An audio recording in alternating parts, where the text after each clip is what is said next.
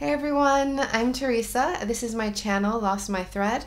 Today I'm going to be telling you about my upcoming sewing plans. I did a video like this a couple of months ago about what I was hoping to make in the autumn. It is now officially cold. I want to move into my winter wear, some more cozy items, so I'm going to tell you everything I'm planning to do today.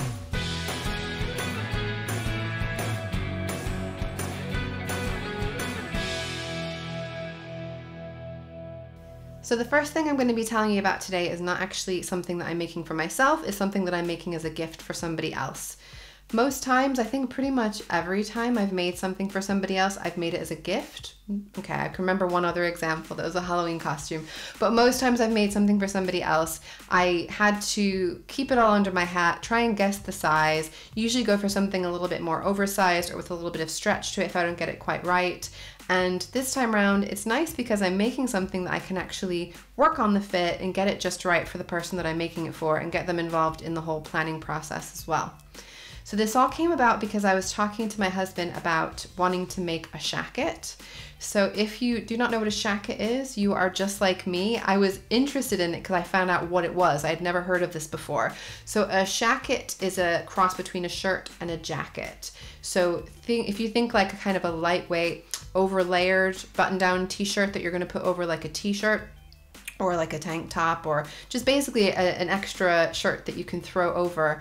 And I was telling my husband about it, and he was actually very interested in this idea and said that he wouldn't mind having a shacket. That sounded like a good idea, something that he would like to have in his wardrobe. So I offered to make him one because A, it's a fun project. I'm always looking for sewing projects. And B, it's just nice to make something for somebody, you know, that you know they're going to want, that they're going to love, because it's something that he's asking for specifically. So yeah, it'd be a fun project as well, I will say, because as I said, I've never really fitted something to somebody else that much. I mean, it's not a super fitted garment, but nevertheless, just getting the fit just how I want it and how he wants it, I think will be an interesting challenge for me. His shape is obviously very different to mine, so I had to measure a man's body for the first time. So his measurements are pretty different to mine. So it was interesting just to see where the different parts of the body kind of curve and things different from my own. It's kind of a no-brainer, but anyway, it was fun and interesting just to see the differences. So I'm planning to make the Wardrobe by Me men's overshirt. I've never made a pattern by Wardrobe by Me before. I just really liked this shirt. There's not a ton of men's patterns out there, as many of you probably know. And I was looking at some different options, and this one seemed to fit the bill of what he was talking about a little bit more closely. So when I asked him what he wanted from this shacket, he was saying that he'd like a kind of lumberjack jacket style thing. And the more we were talking about it, it sounded like he actually wanted more of a coat, because he wants something that's going to be a little bit warmer that he can maybe wear in the winter months, obviously with like other things underneath, like sweatshirts or sweaters underneath.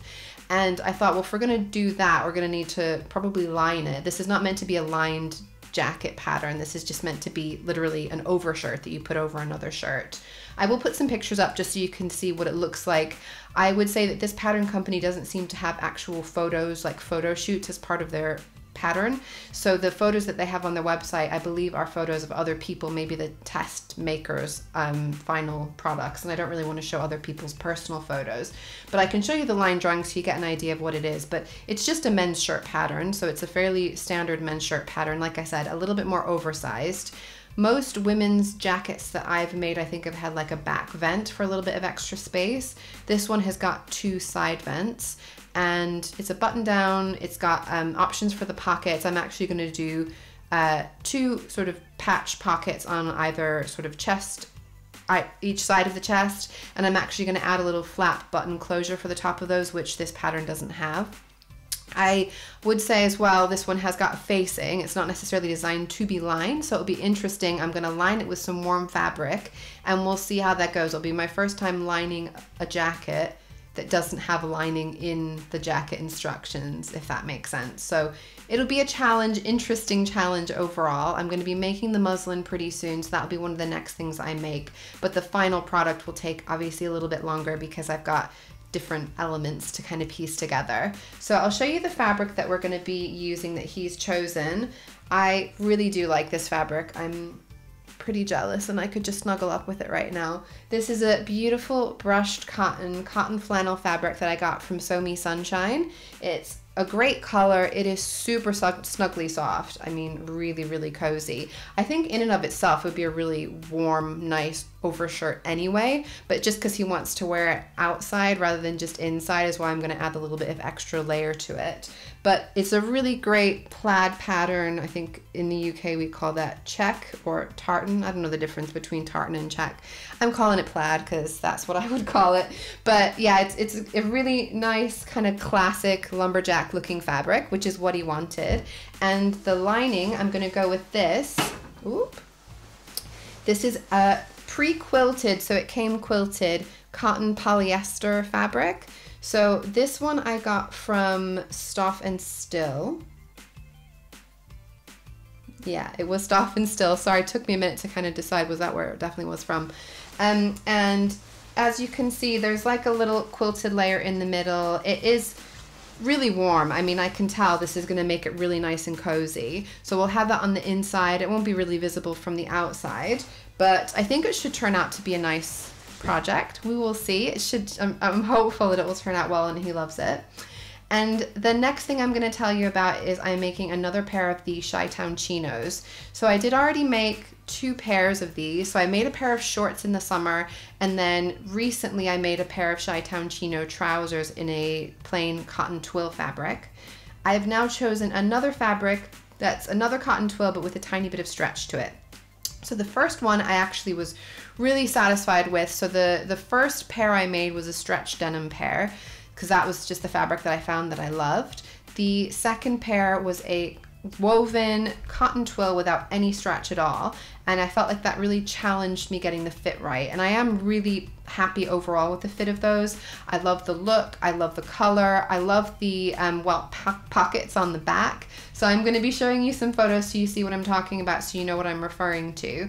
But I did want another pair for sure, and I thought it might be nice to make a pair with just a tiny little bit of stretch to it, because these ones do fit me, but it's just the thing of like when you're bending down, when you're squatting, when you're, I don't know, kind of sitting cross-legged, those kinds of things, you just start to feel a little bit more pulling in certain areas where it's kind of squishing you in, and it would be nice to have fabric that has just that little bit of extra give to it.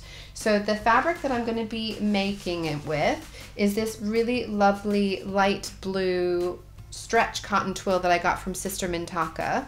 So it doesn't have a huge amount of stretch. I mean, I want to say it's maybe 2 or 4% elastane. So you can see there's definitely some give to it, but it's not like it's going to be, you know, super stretchy. It's not like jersey or anything like that, but it will just have that little bit of extra wiggle room when I am maneuvering around when I'm wearing them.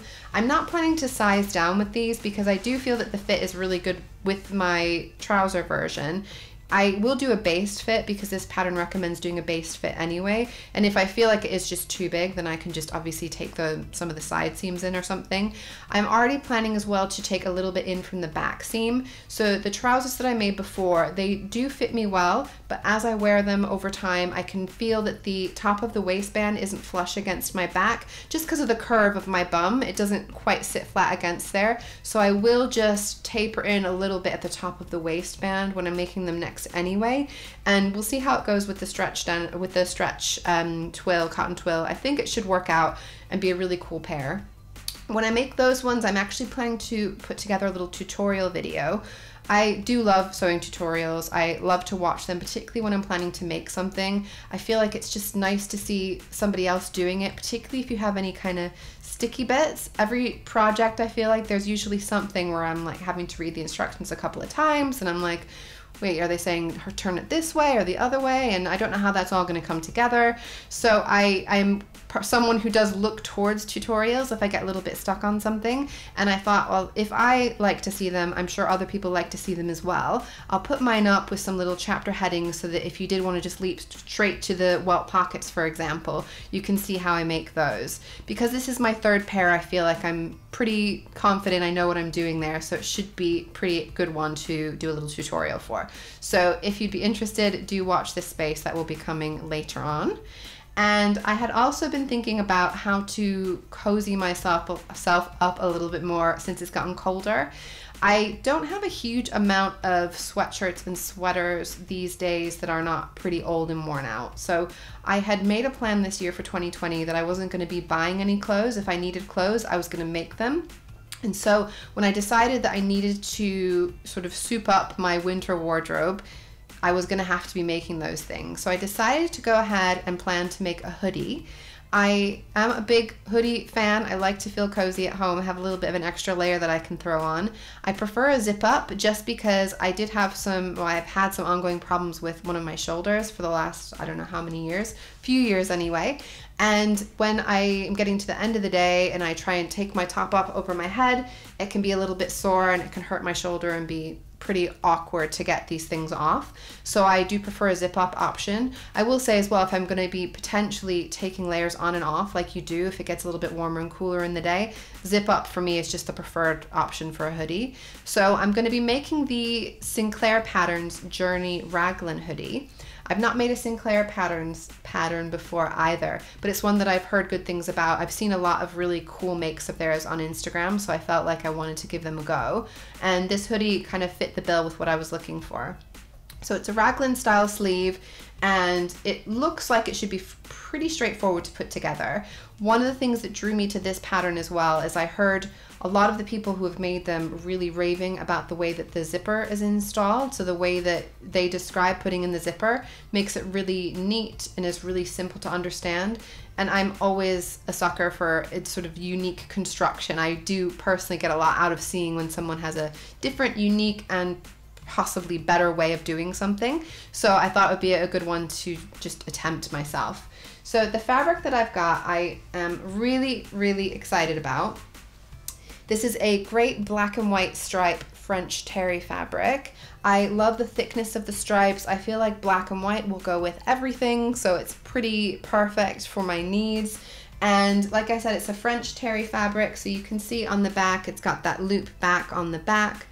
I do like French terry because it's nice and soft, but it has a little bit more weight to it. It's a little bit heavier than like a cotton jersey or even a sweatshirting. I feel like often those are a little bit more lighter, and I like the idea of having something that kind of sits on me in a nice way. It makes me feel kind of cozied up in a good way, if that makes any sense. It makes sense in my head, so I don't know if it will make sense to you. But I do really love this fabric. This is one that I got from myfabric.co.uk. I got it because I knew what I wanted in my head. I had this vision, decided, yep, I need to make this. I had a little search around and managed to find it, and it is perfect. It is exactly what I was hoping for. Now, I obviously can just make this for the whole hoodie, but I did think black and white, a little boring. Maybe I should throw in a little pop of color. So I've made a decision. I'm going to use a contrast fabric for the inside of the hood. And the one that I'm going for, the one I'm hoping to go for, is this really wonderful cotton jersey fabric. This color is called Petrol. I love this color. I really, really love this color. So I got this actually for a tank top. I made quite a few tank tops in the summer. I think it was the summer before last actually. And this is a scrap that was left over. I'm hoping I've got enough to make the hood, inside of the hood, and possibly even the facing out of it. If I can't get it all, I'll try to at least get the hood bit because I really love the way this color pops against these stripes. I think it looks really, really cool. If it turns out I don't have enough for all of that, I do have an alternative that I might consider. And that is this fabric, which is left over from a Mandy boat tee that I made. And it's stripes on stripes, which is possibly too much, probably too much. Maybe I could get away with it. I haven't quite decided. This is my first choice, and it's all about if I have enough left over, basically. But this is my plan B, and I think whichever of these I use, I think will work well for my general idea. And just to make it even extra fun and exciting, I've actually bought some cuffs, some cuffing for this. Most times when I've made a sweatshirt or something like that, I've actually just used the same fabric itself, sort of folded over to make a band at the bottom. But I thought it would be really cool to have something, again, just to add a little bit of contrast along the cuff of the bottom edge and of the sleeves. And I've got this really cool cuffing from Sister Mintaka. So we've got some black and white stripes, and we've got some of these kind of similar color stripes as well that will go with either of these really well. And I think that will turn out really cool. There's also a reverse side to this. So I could decide to do that instead of that. We'll see. I think no matter what I decide, I think it's going to be pretty awesome. So I'm very excited about this project. So that will be a nice one to have and just be able to cozy up with. Now, one other project, I'm calling it a project, but it's kind of 3 projects in one that I'm planning. I'm not going to give you too much details about because I don't want to give you any spoilers, but it's something that I'm planning to do for this channel. I had the idea of making some button-up shirts, some women's button-up shirts. I am somebody, and many of you out there will probably be in a similar position. Because of my particular shape, I do often find it difficult to find something that fits both at the bust and the waist and the hip. So not both, but all 3 basically. If I have something that fits at the bust, it's usually too big everywhere else. If I have something that fits me kind of lower down, usually it's kind of popping open at the bust area. Even when I've made like shirts and shirt dresses, I've usually had to put some buttons on the inside to make sure that it all stays closed along the bust area. And I do have one ready to wear shirt that I have bought that actually fits me really well. It's from a British shop called Pepperberry, which is designed for women who have a bit more of a curvy figure, and you actually choose different kind of essentially bust sizes depending on the size of your bust to get a really good fit for you. I've never made anything that I felt particularly fit me in that way, and I feel like button-up, button-down shirts are a little bit more awkward for FBAs. They don't always have darts where you think you'd want them, so I thought it would be a good one to maybe have a go at trying some pattern companies that I'm less familiar with that have different bust size options. So the idea that I'm gonna just try out, see how it goes, is compare 3 different button-down shirt patterns from 3 different pattern companies, all of them having different bust size options. So in theory, I should be able to just pick my size, make it right out of the packet with no extra adjustments. And then I can compare the different patterns and decide what I like best about one, what I like best about the others. And I'm planning 3 very different shirts with very different style lines. So I think it should be an interesting little comparison between the 3 of them. I won't get into the specifics because, like I said, I don't want to give too many spoilers, but I will show you the fabrics because I have picked out my fabrics and I think they're all really cute. So the first one that I'm planning to make something with is this cotton poplin. They're all cotton poplin and I got them all from Higgs and Higgs. I thought it would be good to be consistent to make sure I'm having similar fabrics, just because obviously different kinds of fabric are going to massively affect the drape and everything of the clothing. So this is a really cute, I almost want to call it like a brick color. It's like a lighter brick. It's like a pinky, orangey, red kind of tones with these really cute little black hearts on them. What I like about this and what I like about this general kind of pattern is that if you're a little bit further back, you can't necessarily see that they're hearts, so it's not necessarily super in your face, but when you get closer you can see it, so it's just kind of subtle, cute. I think this would be a really sweet shirt. I also wanted something that was a bit more plain, just like a solid color, just because I'm trying to pick different things for the different shirts. And I've got this really fantastic color, blue. So this, again, is a cotton poplin, and it's just a really beautiful, vivid color. I really love it, and I am excited to have something in it. Not that different from the inside of the hood. I'm obviously a fan of that kind of really bright blue color. And then the third one that I've chosen is a floral. So I did want to have a ditzy floral, like a small scale floral print, because I do really like that on a shirt. I think it's a really pretty detail. And this specific one that I've chosen is mostly like a primary colors, which I think is really fun. So it's mostly yellow, blue, and red, and it's got some little other colors in there, and I will show you some little birds as well as little flowers. I think that would be a really lovely feminine option. So it will be interesting to see which ones I pick for which design of the shirts, and I'm not quite 100% sure yet in that. The last thing that I'm making is probably the one that I'm the most excited about. It was something that I was excited about the minute I saw this fabric. I'm usually someone who buys the pattern first. So I buy a pattern, or I have a vision in my head of what I want to make. I'll find the pattern, and then I will see how much fabric I need of it and buy the fabric. But occasionally a fabric just strikes me and I need to get it, and then I can figure out what I'm going to do with it. And this is the case with this one.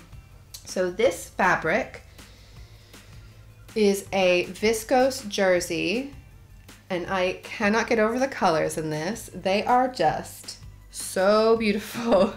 This fabric I saw, it's from the Fabric Godmother, and when this went up on her Instagram, she shared it, and when I saw it, I thought, okay, that is really knockout fabric. Went to have a look on the website just to see, okay, how much is it? Do I really want this fabric? Do I need this fabric? And I showed it to my husband, and his immediate reaction was, you need to buy that fabric. Buy that now. Which, I mean, come on, how often are we gonna get that kind of an okay? He obviously saw what I saw in this fabric. I mean, the drape of it is super lovely and lightweight, beautiful viscose crepe. But honestly, it's the colors. The colors are what get me about this. So most bright floral things that I've seen with like a darker background are usually navy blue. And I like that this is a black one, so it's going to be more different from other things that I've made before. But this is one that like I said, I'm so excited. I've actually already cut it out. So this is actually a skirt piece that I'm showing you, which is why I don't have a whole big bit of fabric to show you. This is the skirt set, one of the skirt sections. I'm making the Sew Over It Eve dress, and I have made this dress before. I will put a picture up to show you what my other version is like, but this is going to be pretty different. So the one that I made before is made in a medium weight velvet fabric, and I do really love that. And it's got kind of a big floaty sleeve. But this one I'm going to be making in a much more drapey fabric, as you can see, and I'm also going to go for a different sleeve option. So they do have a sleeve option that's kind of a similar length to this. It's like a 3/4 or elbow length sleeve, but I'm actually extending it out all the way to the wrist, and I've done a bit of slashing and spreading, and I'm going to add a little bit of extra gathering around the wrist. So I'm going to add a couple rows of shearing elastic around there just to get a little gather there. And there is some gathering on the top of the bodice, so I feel like it will tie in really nicely. And I think it's going to look really beautiful and elegant, and I can't wait to get that one done. And because this is something that I've made before, I know it fits me really well. I know it's really quite straightforward to make. So this is probably the next finished garment that I will have from this little plans. So yeah, if you want to see that once it's done, it will be up on my Instagram. All these things, I will post them on my Instagram channel. I am at Lost My Thread over on Instagram. But of course, I will also show you sort of a roundup at the end of the next few months, just to show you what I have made. Some of it might vary, obviously. There are other projects that sometimes come into your mind that you weren't necessarily planning to do. But I will give you a little catch up to see how it all goes in a few months from now. So if you did like this video, I really would appreciate if you give me a little thumbs up, like the video, and if you want to see more of my content, then do subscribe. And please leave a comment. You know, if you've got any thoughts on any of my plans, any suggestions on things that I'm talking about, I would love to hear from you guys, and I look forward to seeing you all again soon. Bye!